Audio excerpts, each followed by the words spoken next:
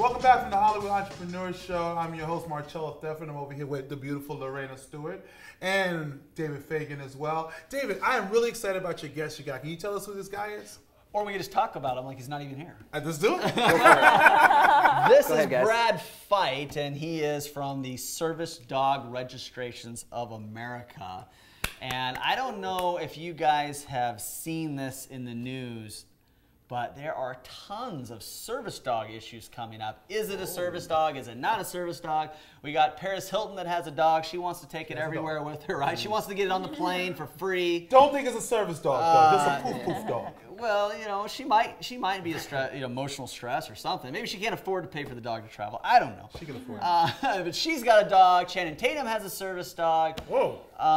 Look, Brad, thank you for coming on here. Hey, thanks for having me. I appreciate that. And thank you for your service. Thank you. Absolutely. Tell us a little bit about your background first. So my background's in the United States Marine Corps. Yeah. I ended up deploying into Marja, Afghanistan, hostile territory in southern Helmand province. Ended up doing an operation, and my team got attacked. My vehicle got blown up by a 300-pound bomb, and I woke up weeks later after my team had saved my life and successfully evacuated me out of the battlefield, and I woke up in an army hospital in Germany in critical condition. Woke up due to my injuries and was told I'd never walk again. I'd never have full motion of my body. Just a lot of limits put on me. Yeah. And thankfully I was able to get to a point where physically I recovered. Mentally was, you know, quite a bit harder fight than physically, which I never would have expected. Well, thank you again for your service. Yeah, thank you. Absolutely. And that's it's one of those things that I find that even when I say thank you, even as the words come out, it just doesn't seem like enough. It's never enough. It's never enough. Thank you times 1,000 or 1,000,000.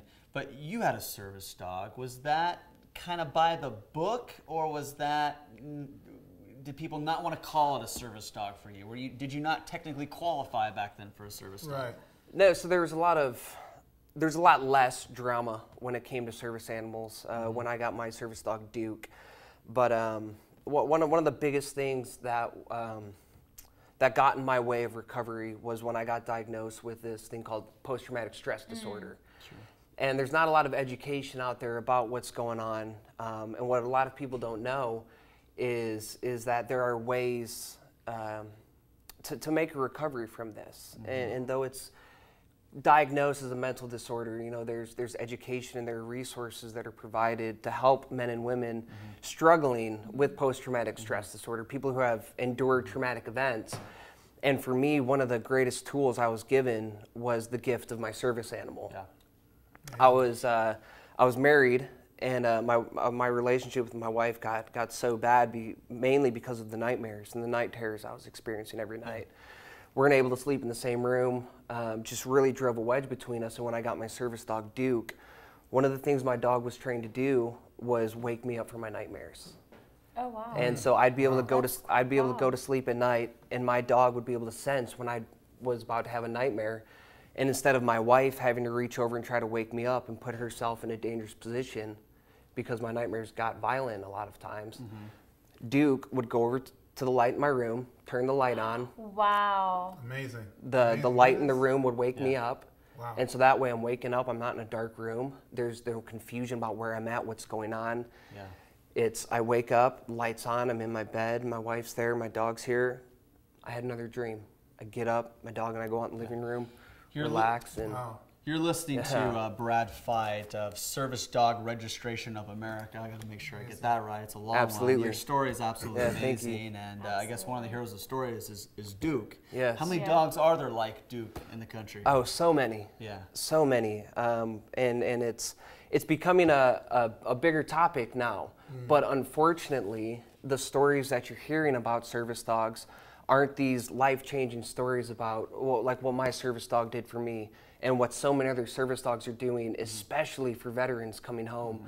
The stories that you're getting are the lawsuits and the fake animals and all these things going on, and service animals are really getting a bad name because of these people trying to take advantage of the system, and service animals almost have kind of become more of a fashion accessory as opposed to what they're designed and created for, and that's to have the specific purpose of aiding their handlers. Let me ask you this: can any dog or any breed of dog be a service dog, or is there a certain breed? Or I'm glad you asked that. he's glad we asked that. I'm glad Don't you asked that. Hey, thank you. And this is a huge topic right now. Okay. When it comes to service animals, there are no breed restrictions. And this is huge, especially I have a lot of personal friends of mine, and I've encountered this when I'm trying to move into an apartment, and the apartment says, hey, we have breed restrictions, and actually even beyond that, we don't even allow pets. Okay, well, first of all, fine line between a pet and a service animal. And when it comes to service dogs, there aren't breed restrictions.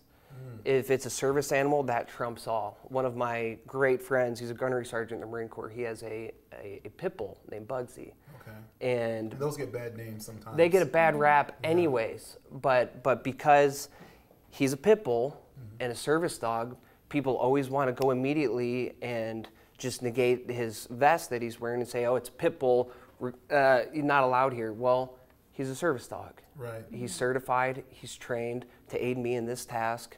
So regardless of what breed of animal this is, he's a service dog, and that trumps.